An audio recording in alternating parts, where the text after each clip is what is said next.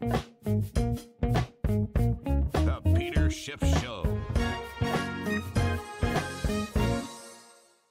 Today's podcast is sponsored by the Expat Money Summit, a free online event being put on this October 2nd through the 6th by Mikkel Thorpe, host of the Expat Money Show. This is the largest offshore event in the world, and you're not going to want to miss it. So head over to expatmoneysummit.com. That's expatmoneysummit.com and get your free ticket today. Today's podcast is also sponsored by Privacy Action Plan. If you want to know how to protect your identity and money from thieves, or how to stop big tech and the government from spying on everything you do, take back your right to privacy with Glenn Meter's Privacy Action Plan. Join their free webinar coming up on October 12th. Go to shiftradio.com/action today to sign up. Every day we're getting closer to a major stock market crash or a financial crisis or both. And I think the only thing that might derail this in the short run, of course, nothing is going to derail it in the long run. This crisis is inevitable and will happen. But Powell is going to have to come out and do something drastic to change this narrative. Otherwise, this is going to happen. And, whether it's tomorrow, the next day, the next week, it's hard to tell.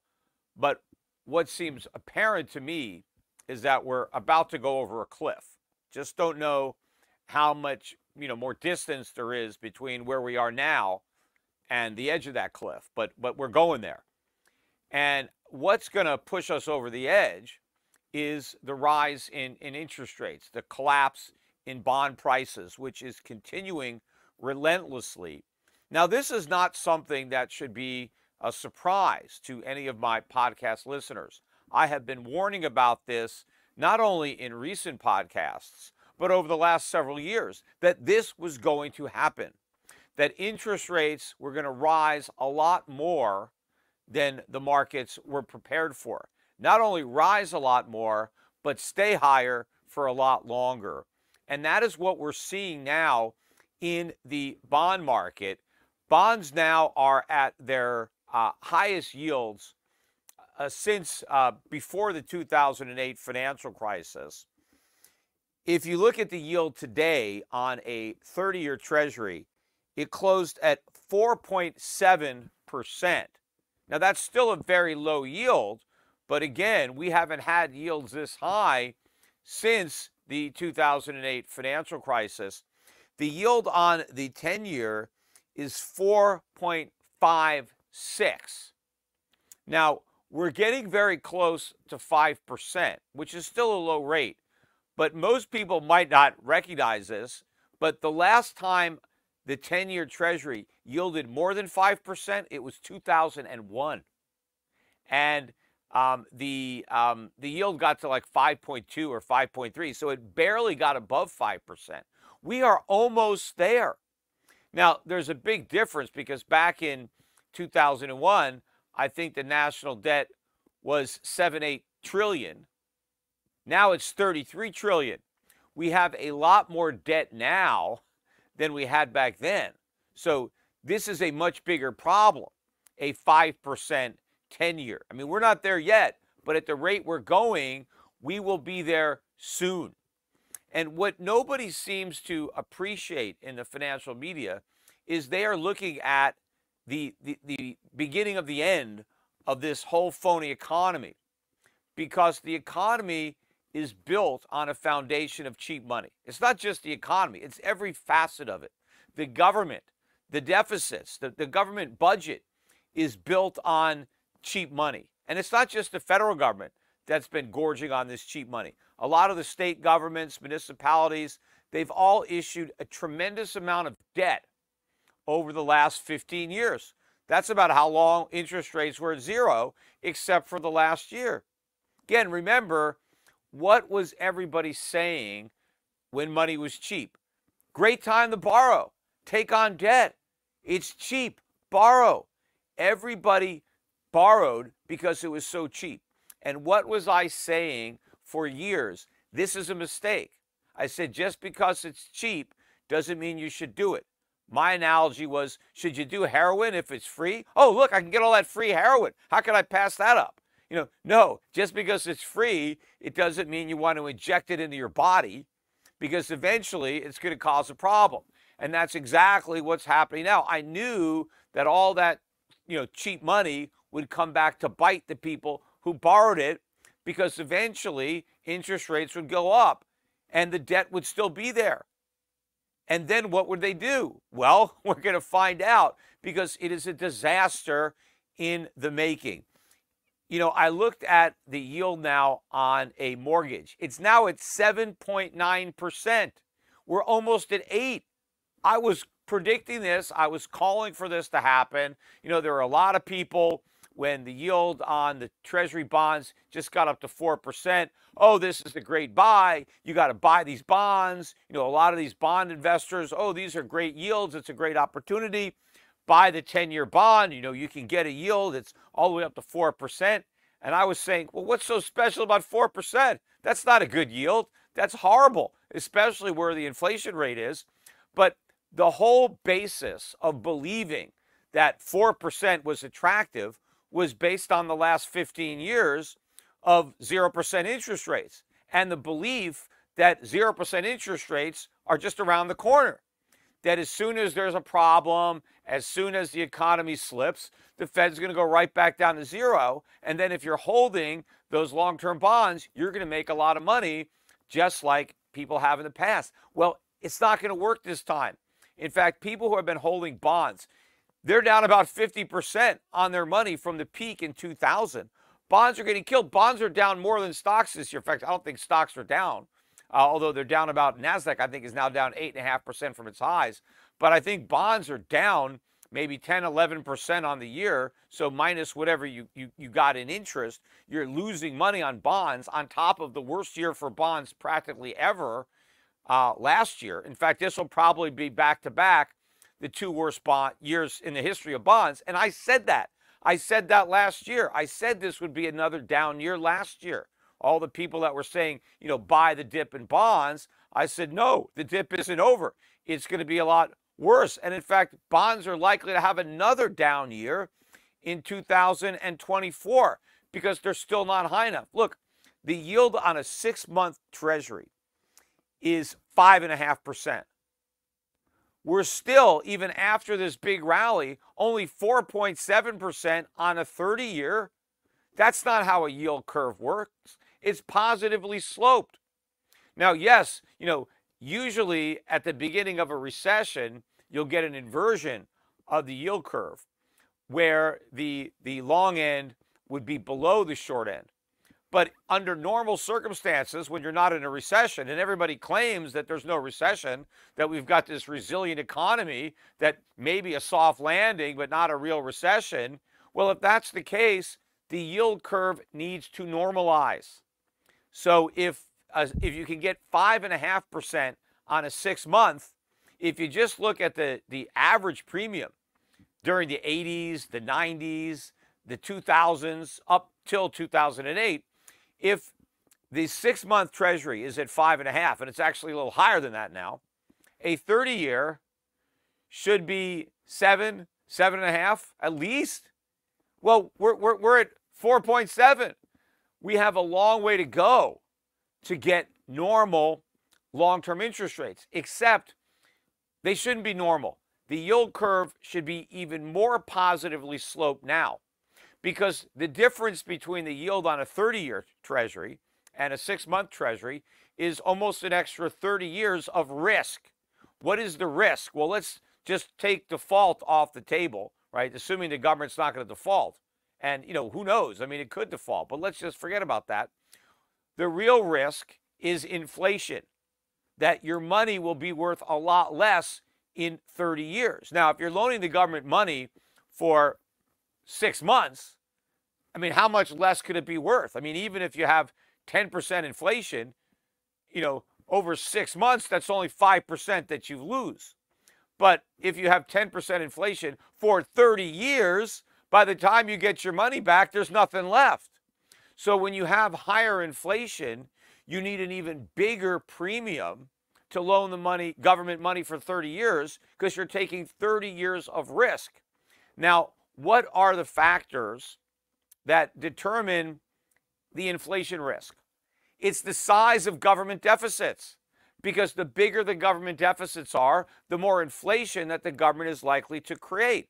So when you have large fiscal deficits, you would expect to have a higher premium on longer term bonds. And so to go back and look at what has historically been the average, no, not today when you have a historically abnormal amount of debt, when you have $2 trillion budget deficits as far as the eye can see. In fact, as far as the eye can see, the budget deficits go a lot higher than $2 trillion a year. In fact, after this quick break, I am going to bring up the national debt clock and show you a little trick I didn't even realize, but it gives you a little glimpse into the future. And it's not even the distant future, just a few years ahead, to see how big these deficits are going to be. This October, join me at the Expat Money Summit, a free online event being put on this October 2nd through 6th by Mikhail Thorpe, host of the Expat Money Show. In addition to me, other confirmed speakers include Dr. Ron Paul, Doug Casey, Jim Rogers, and Mark Faber, plus international lawyers, offshore precious metals dealers, foreign real estate experts, and much, much more. By attending the event, you'll learn about how to find a safe place to live in the world, how to legally eliminate your tax bill, protect your wealth through offshore investment and banking, and how to get a second passport, and more. This is the largest offshore event in the world, and you're not going to want to miss it. So head over to expatmoneysummit.com. That's expatmoneysummit.com to get your free ticket today. Right.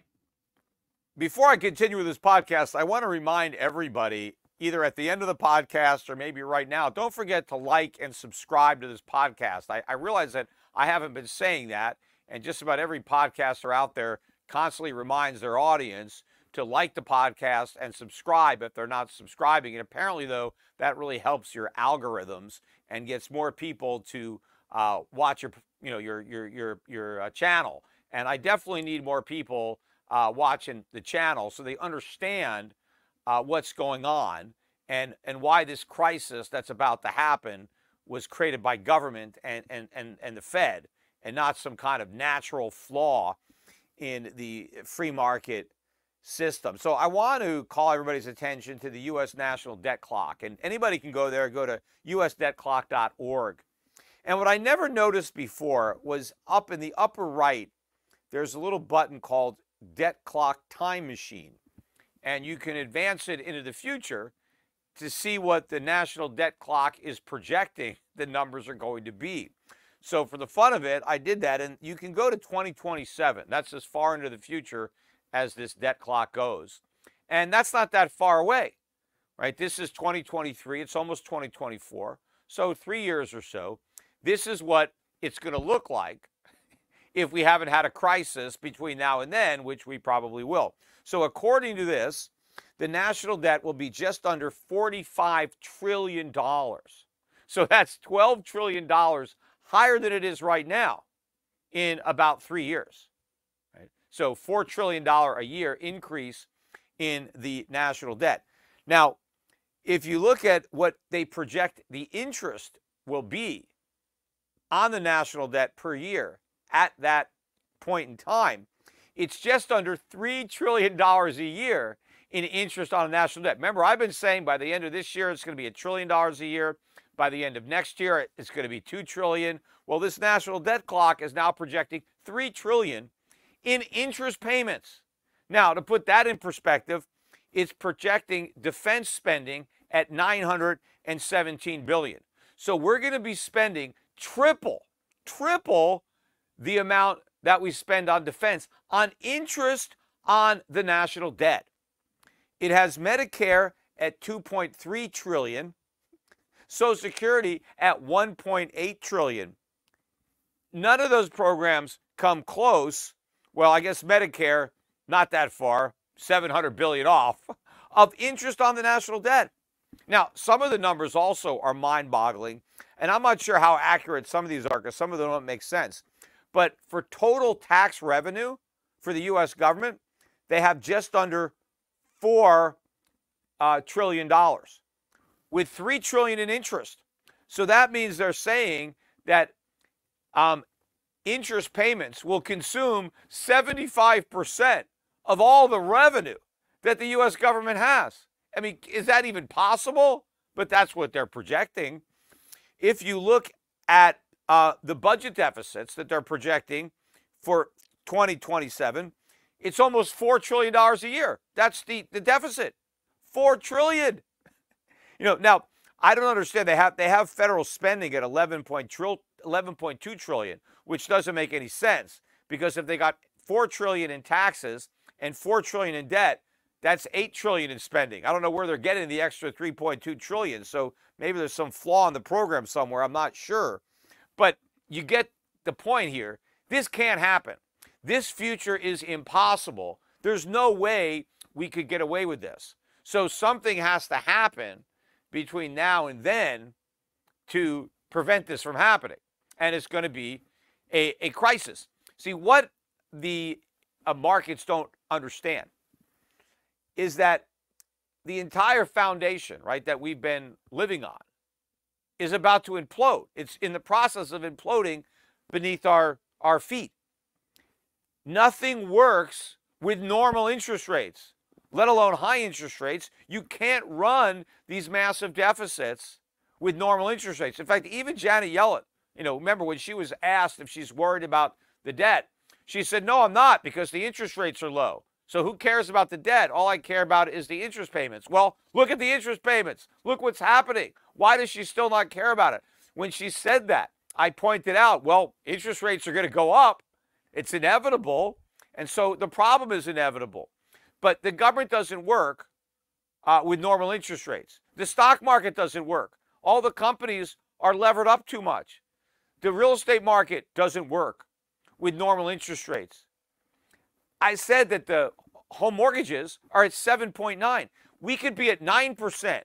In fact, I think it's likely we can hit 9%. If the Fed doesn't come in and say uncle on the inflation war, if Powell continues to act as if he's going to keep fighting inflation, we're going to have 9% mortgage rates by the end of this year. Now, that's like a tripling from where they were. How can the banks survive? The mortgage-backed securities are imploding. We got a small taste of it when we got the bankruptcy of a few banks earlier in the year. It was March or so, when we got 3 banks, the Silicon Valley Bank or Signature Bank, or those the banks that were lending to crypto. They went down. But I said at the time that what happened with these banks is a problem for all banks, because they all loaded up on mortgage-backed securities and treasuries. Again, I don't think anybody other than me, because I never heard anybody saying that stuff, but I was warning for all the years that everybody was saying how great it was that Americans could refinance and lock in these low rates. I was the only one saying, yeah, but what about the banks? What about the lenders who are stuck with this paper? It's a negative sum game. The borrower's gain is the lender's loss. I was saying, what happens when interest rates eventually go up? The borrowers are sitting pretty because they've got these cheap loans. The lenders are broke because they've got all these underwater assets. They own mortgages or treasuries that have collapsed in value, rendering them all insolvent. That's why when I was talking on my podcast, people would call me up, should I buy a house? I would say, well, just make sure you get a 30-year fixed rate mortgage, because at the end of the day, that's going to be your biggest asset, your mortgage, because it's going to be your bank's biggest liability. So all these banks are insolvent. We're about to see another wave of collapses. Now, of course, the banks will be able to, postpone the collapse by going to the Fed and giving them all their underwater mortgage-backed securities at par, right? So the Fed's going to have to explode its balance sheet again. We're going to have to see a major reversal in quantitative tightening again, in quantitative easing, to prevent all of these banks from failing. But again, when the banks take this bad collateral to the Fed and get par for it, even though it may only be worth 50 or 60 cents on the dollar. This is only short term. The Fed is supposed to give all these securities back to the banks and ask for their money back, right? This is like a short-term thing. I forget the date that these loans are due, but these are loans, right? The new window that they opened up to stave off that financial crisis earlier in the year, they put a Band-Aid, on a cancer. They said, look, we'll loan you par, even though your securities are worth a fraction of par, but we'll loan you the money for a year. Well, are the banks going to be able to repay these loans? Of course not. They don't want that collateral back. They'd immediately be insolvent. The reason they're not insolvent is because they dumped all that bad debt on the Fed. But the Fed is pretending it's going to give it back to these insolvent banks. But if it gives it back to the banks, they'll be insolvent. And so it can't. But when the Fed has to admit this, again, that's letting the cat out of the bag. But if it continues this, then the balance sheet is going to have to explode. But then in order to prevent all the banks that took advantage of this from failing, Powell is going to have to extend the maturity of these loans. Again, he's going to be extending them indefinitely because the banks cannot repay the loans without failing. And of course, if the banks fail, well, there's a financial crisis, and who's going to bail them out? You see, if Powell is going to continue to fight inflation, nobody can get a bailout. The minute there's a bailout, you stop the inflation fight, because inflation is how the Fed bails everybody out. They bail out banks or they bail out the economy by creating inflation. Anyway, we got another commercial break, and we'll be right back, and I'm going to continue with this conversation. Big Tech and Big Brother constantly know your location, all of your texts, and what you are searching. They can even access the cameras and microphones that you already have in your house. And this is just the tip of an iceberg. Big tech companies like Facebook and Google are some of the most profitable companies in the world, even though everything they offer is for free. That's because you are the product. The data they collect from you is proven to be their most valuable asset, and they use that data to manipulate you. It's easy to feel overwhelmed, but the truth is reclaiming your privacy is a lot easier than you think. You just need to know where to start. Glenn Meter, an online privacy security expert, helps people like you use simple techniques to protect their browsers, computers, smartphones from data thieves. Now, listeners of the Peter Schiff Show can get some of these tips for free in Glenn's upcoming webinar on October 12th at 8 p.m. Glenn will show you simple tactics and strategies anyone can use to fight back against mass surveillance. This webinar is made for non-tech people. Glenn understands how complicated and overwhelming cybersecurity is for most people. You're not going to be left scratching your head. Glenn will carefully and slowly walk you through the basics of cybersecurity so you grasp exactly what he's saying instantly. And the steps he's going to give you to protect your privacy are very easy to implement. If you can send a text message or an email, you can apply what Glenn will teach you. So take back your right to privacy. Go to shiftradio.com/action today and sign up for Glenn's webinar. That's shiftradio.com/action. About the fact that the entire phony economy that the Fed has helped construct on a foundation of cheap money is imploding. And everything that's been erected on top of it is going to come tumbling down. Nobody can handle normalized interest rates. The government is going to have to level with the people and tell them, you know what, the party's over. We got to either massively raise your taxes or we got to slash spending. We can't keep spending all this money that we don't have. We can't keep giving people Social Security checks because they just take that money and spend it. You know, people on Social Security aren't working, right? They're retired, so they're not producing, but they're spending a lot of money. They're driving up prices. You want to cut back on inflation, you got to take that Social Security money away. Or you got to take money away from somebody else so that people on Social Security can spend it. So either you cut Social Security benefits or you raise the taxes of the people who are paying the Social Security taxes. So you got to raise the payroll tax or you got to cut Social Security. But the politicians don't want to do either one of those. and they didn't have to do anything for years because they could borrow the money instead. And the only reason they could do that was because interest rates were rock bottom. Well, they're not rock bottom anymore. They are normalizing, and they're nowhere near where they're going to go. We still have a long way to go up. People are in denial here.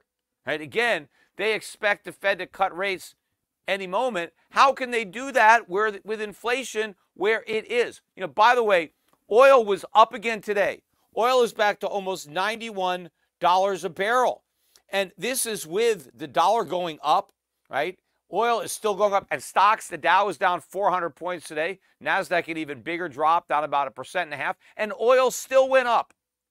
Imagine what's going to happen to oil if we get a bounce in the stock market. If the dollar falls, oil's going to just go straight up. We're going to go through 100. Oil prices are not going to stop going up because inflation has driven them up. Meanwhile, we can't sell any more oil from the Strategic Petroleum Reserve. In fact, they need to buy oil to refill the reserve. And they're going to have to buy it back at a higher price than they sold. It's going to be a lousy trade. The American public is going to get stuck with a loss. Now, maybe they won't even buy it back for a while. They'll just watch the price go up before they have to try to buy some of that oil back. But you can't cut rates. The markets don't get this. Yes, the Fed slashed rates to zero in 2009. In fact, it slashed them to 1% in 2001 after the financial crisis. It slashed them to zero in 2008, and then again in 2020 with COVID. Everybody expects, okay, the Fed's going to slash rates to zero again. They can't do that this time. The only reason they got away with it is because inflation, the way it's measured, was under 2%. And Powell could say, well, we can print more money, we can do QE to stimulate the economy because we're underneath our inflation target. And since we need to get the inflation rate up to 2%, we can do this because now we kill two birds with one stone. We stimulate the economy, plus we push up the inflation rate so that we can get to our target. So quantitative easing, stimulus, the Fed conceded that those policies would push the inflation rate up because that's what they claimed they wanted. They wanted higher inflation. So that was the justification. But if we have a crisis now, if the markets crash and if banks start failing, but the inflation doesn't come down, how do you justify cutting rates? You can't, because inflation is too high. You can't say, well, inflation is 4 or 5%, but we're going to create even more of it to try to prop things up. That will just crash the dollar, send prices ballistic. In fact, I think that at some point soon, that's going to happen anyway. I mean, right now, the dollar is rising because bonds are getting killed. Why? Why should that be? Just because long-term interest rates are going up. That's not bullish for the dollar. I don't know if these algorithms have been programmed right to understand this. The reason that bond prices are falling is because people don't want to buy them, right? There's too much supply and not enough demand. People don't want U.S. Treasuries. Well, if they don't want U.S. Treasuries, they shouldn't want U.S. dollars either, because that's what U.S. Treasuries are. They're future payments of U.S. dollars. And also, the reason that people don't want these bonds is because they can see all the inflation that is being created. Maybe they looked at the national debt clock and moved it up to 2027 and freaked out, right? The bond vigilantes that have been asleep for decades, they're like Rip Van Winkle, finally waking up, to reality, and they're selling their bonds. Well, everything that makes bonds unattractive makes the dollar unattractive. If you're selling your bonds because you're worried about inflation, because the government's going to have to print a lot of money to monetize all this debt, why would you want to buy the dollar? No, you don't want the dollar. You want to get rid of the dollar. This is going to happen.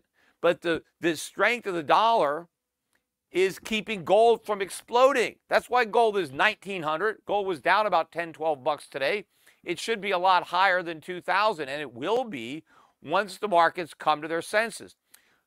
Gold should be going up with oil, right? Oil is black gold. Gold is yellow gold. They should both be going up. They normally have more of a positive correlation.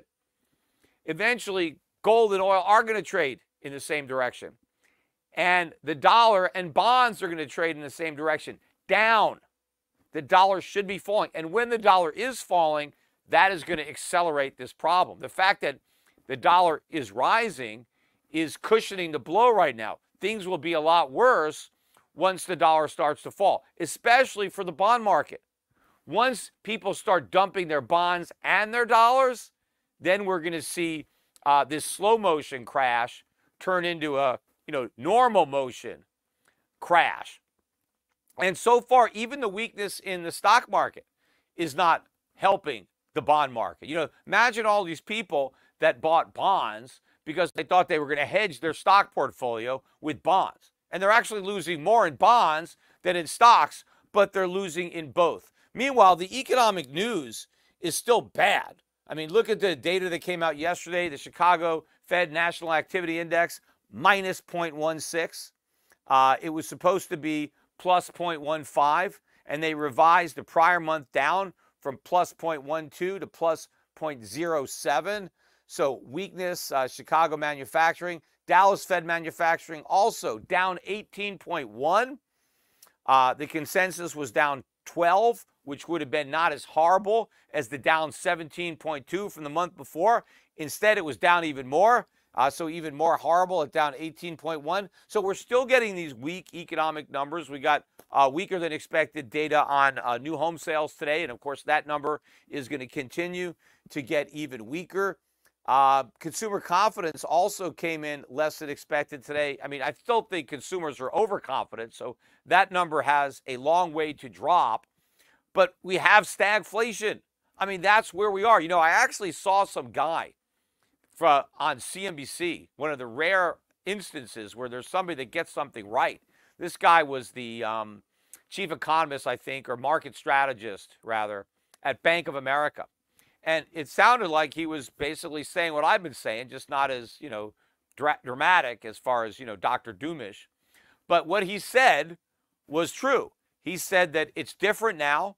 The days of low inflation and low interest rates are over. We're in stagflation. We're going to have rising interest rates, rising inflation, slower economic growth. He said all the stocks that have worked for the last decade are not going to work. Don't buy tech. Don't buy financials. He says bonds won't work either. You're not going to make money in treasuries. He said you got to buy value. You got to buy dividends. You need inflation hedges. He threw out energy as an example, and I agree with him there. But he was talking my book. Everything that I'm putting my clients in, I've been putting them in for a long time because I saw this train wreck coming from a mile away, is value, dividend-paying stocks, inflation-hedged stocks, stocks that do well when the economy doesn't, right? Stocks that pay dividends that can beat inflation. Getting out of the U.S., I think, is also a paramount concern. He didn't mention that, but you got to get out of Dodge. And you have to start buying these foreign dividend-paying stocks because the dollar's days are numbered. This rally is a head fake.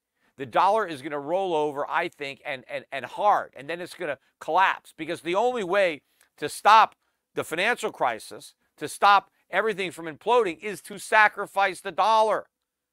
And that's what the Fed is going to do. At some point, the Fed is going to cry uncle, and it's going to surrender in this war against inflation. And everyone's going to know that inflation won. And that is a game changer because then everybody has to reprice everything for high inflation, and gold is going to be dramatically repriced higher. All U.S. assets are going down. Meanwhile, look at all the other news that is coming. I mean, you got this imminent government shutdown, which in and of itself is not bad news. I mean, I'd actually like it if the government shuts down. Problem is, they don't really shut down. They're still there, right? We still got to pay our taxes. So, I mean, it's not like they shut down taxes. That's what they should shut down. I mean, maybe if the public knew that during a shutdown they didn't have to pay any taxes, they'd be rooting for a shutdown, and they wouldn't want the government to start back up again, except the people who get a check from government, well, they don't want government to shut down because they want to keep getting the checks. No, all that happens on the shutdown is you can't go to Yellowstone, right? They take people away from the national parks just so they can have images of people getting there and being told that they can't go in, and little kids are crying, and, oh, you see this government shutdown. It doesn't really shut down. It keeps on operating. It keeps on screwing up the economy just as much during the shutdown. In fact, sometimes the irony of it is when they shut down the national parks, they actually have more people working at those parks preventing people from coming in than they have when they're open. So it's the whole thing is ridiculous. If they can afford to send people there to make sure no one goes into the parks, they might as well just open the parks up because it's going to take fewer people. But it's all about PR, to try to put pressure on the politicians from the voters to improve, more spending so they can keep the whole thing going. But look at some of the other news. We got these polls out. Again, this is another prediction that I think I've got right. I've been predicting that Trump was going to rise in the polls. In fact, on a recent podcast, I said you should probably bet him if you're a gambler because the odds, Biden was still a heavy favorite and the Democrats to win the White House. And I said, no, the economy is going to get so bad that I don't see how Biden can get reelected. And the most recent poll has Trump now ahead by like 9 or 10 points. I mean, he's way ahead. And Biden's popularity just hit a new low for his presidency, one of the lowest for any president in modern history. No president has ever been elected to a second term with an approval rating as low as Biden's is right now. But it's going to be even lower by the time the election runs around. And it's not just because he's old, right? People think, oh, it's just, Biden's old and that's the least of our problems. The reason that Biden is unpopular is because the economy is a disaster. Bidenomics, whatever that is a disaster. I'm watching on, the network news, and they're reporting about Biden's, lack of popularity. And they're basically scratching their heads. They can't figure this out. Like, why is he so unpopular? It's got to be just, his age, because the economy is really good. Why is Biden not getting credit for this good economy? Why are the voters not giving him the credit that he deserves? Well, he is getting the credit that he deserves because he doesn't deserve any credit. He deserves blame because the economy isn't good. The economy is a disaster, right? It's just that if you're looking at these government statistics that show economic growth and low unemployment, you'd think that we have a great economy. Well, you got to pull your head out from your behind and throw out those statistics and look at reality. The cost of living is soaring. Prices are rising dramatically. Right? People are hemorrhaging, debt in their homes. They can't afford to go grocery shopping. Credit card debt. I'm getting these news stories, how people are trading down. I mean, people can't afford to eat out. And the people who used to eat in expensive restaurants now eat in, fast food restaurants. I read an article that something like 30% of people who make $150,000 a year are living off their credit cards. Even at $150,000 a year, they don't make enough money to pay the bills. People are struggling with second and third jobs, 2 full-time jobs. The savings rate has imploded. People are struggling, and that is why Biden is so unpopular. The media doesn't get it. They think that there's some kind of disconnect. Yeah, there is between them. That's the disconnect.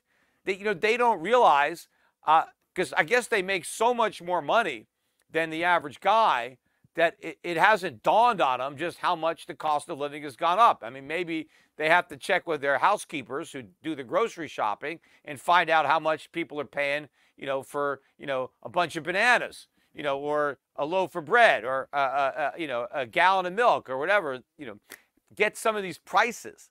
But the economy is a disaster. That's why Biden is so unpopular. If the economy was as good as everybody claims, Biden's numbers would reflect that. So this is not some kind of, a paradigm or some kind of conflict like, gee, how can we figure this out? This is a real mystery. Why is Biden not getting the credit? Because there's no credit to get, because the economy is not good. And his low poll numbers, these record low numbers, is what prove the economy is not good. Meanwhile, we got a strike. We got the auto workers, UAW, out on strike. And now, for the first time ever, the President of the United States has joined the picket lines. Can you imagine that? Join the picket lines? I mean, instead of trying to end the strike, he's like supporting it. He's out there. you know, the auto workers, and again, I don't blame these guys for wanting more money because, you know, they're getting killed by the inflation tax. They want a 40% raise and they want a 20% cut in their hours worked. So they want to get paid more to work less. Gee, that sounds pretty good, right? But if you actually think about it, I mean, this is what I'm looking at it. If your work week goes from 40 hours to $32, 32 hours, so you're working 20% fewer hours per week, but you want a 40% increase in what you're being paid, I think that means a 75% increase total because you're working less and making more. So on a per hour basis, now maybe they've already factored in the reduction in the work week. I mean, the way I read it, it's like they want both. They want a 40% hike and a 20% reduction in work. Now the 40% hike, you know, they want that spread out over 4 years, so it's 10% a year. But the problem is the automobile companies can't afford to pay, especially since they're not going to be able to sell these new cars anymore because the interest on the car loans are too high.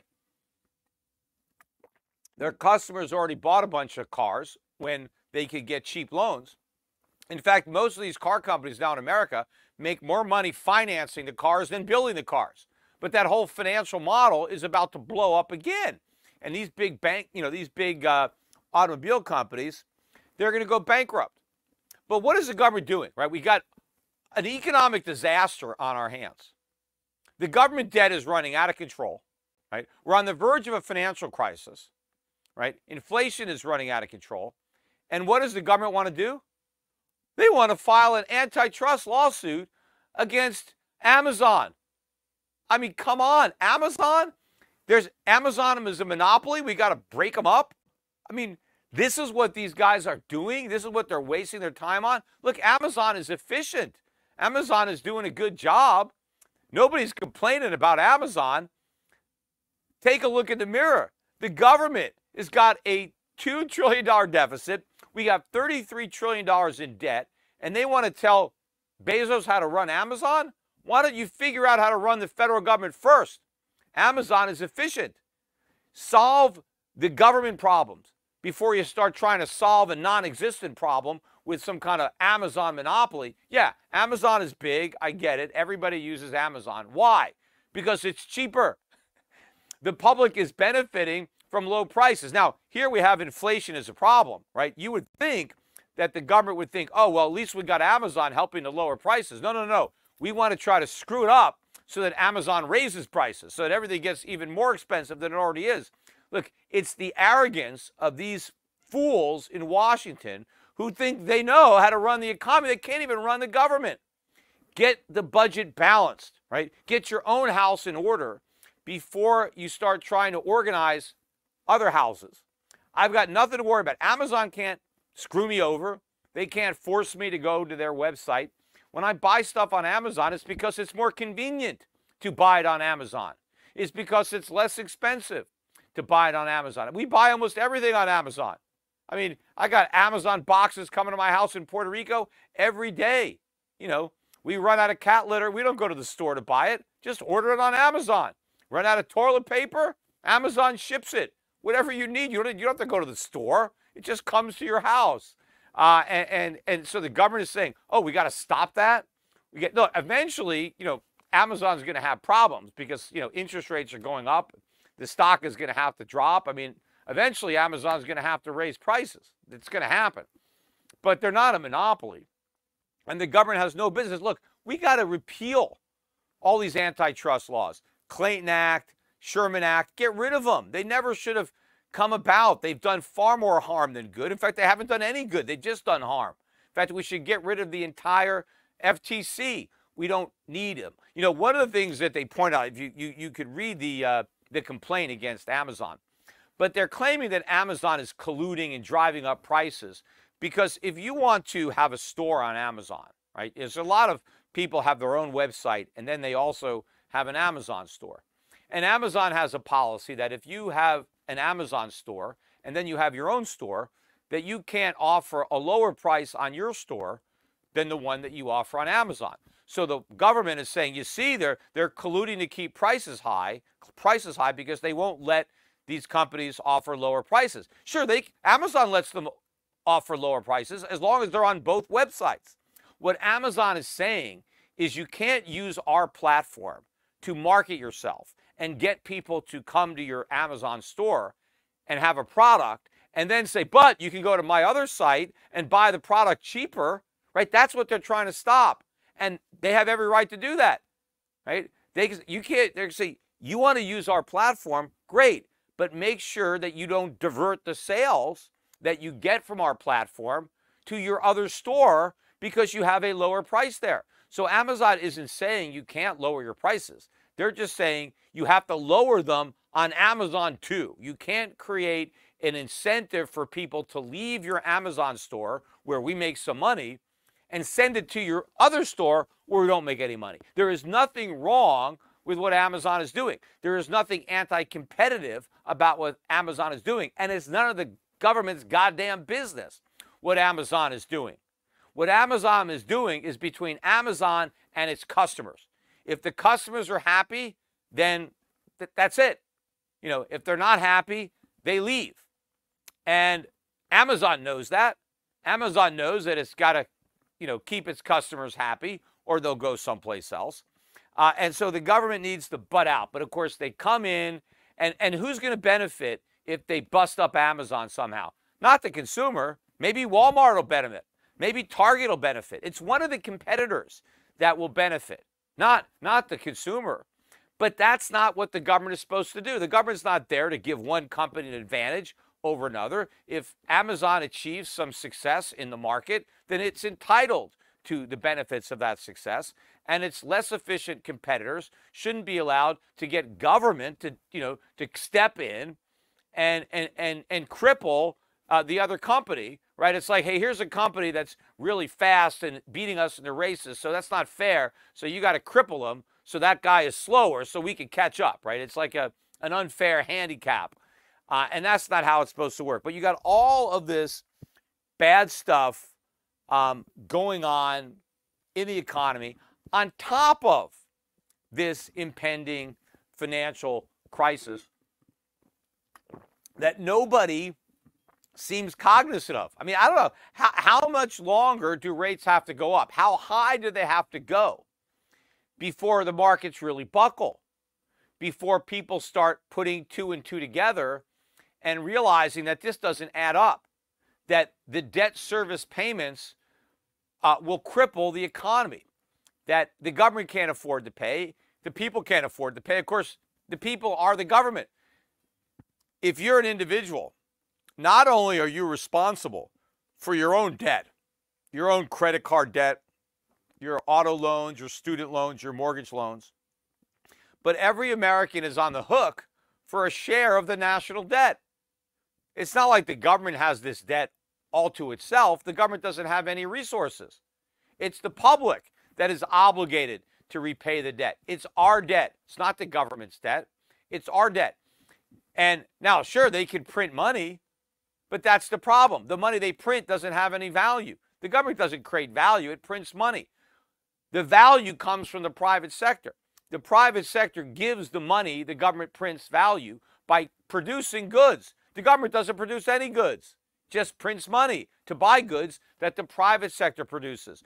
But the government is going to print a lot more money than the private sector is capable of producing goods. In fact, the government does the opposite. It prints all this money, and then it makes it harder for the government. Trying to stop this. I forgot to turn my sound off. It makes it harder for the private sector to produce the goods and services because the government prints all this money and then has all these taxes and regulation that actually inhibits the productivity of the private sector. So it creates more money to buy stuff, and at the same time, it imposes taxes and regulations that limit the ability of the free market to produce stuff. So it's, you know, it's a double barrel of inflation, and we are headed for a major crash. And that's why, you know, people have got to be doing the right thing. Right now, again, people are buying the dollar as a safe haven as they're selling their bonds. It's not a safe haven. It's the epicenter of the problem. The real safe haven would be gold. It's languishing at around 1900. Nobody is buying it. Everybody should be buying it. Everybody will be buying it. you just want to beat them to the punch. And while I'm on the topic of gold, I want to announce that today I agreed to buy back Schiff Gold. Years ago, I think it was about 7 years ago, I sold the business to Gold Money. And the reason I did that is because I really wanted to be a part of what they were doing, what Roy Sabag and Josh Crum at the time and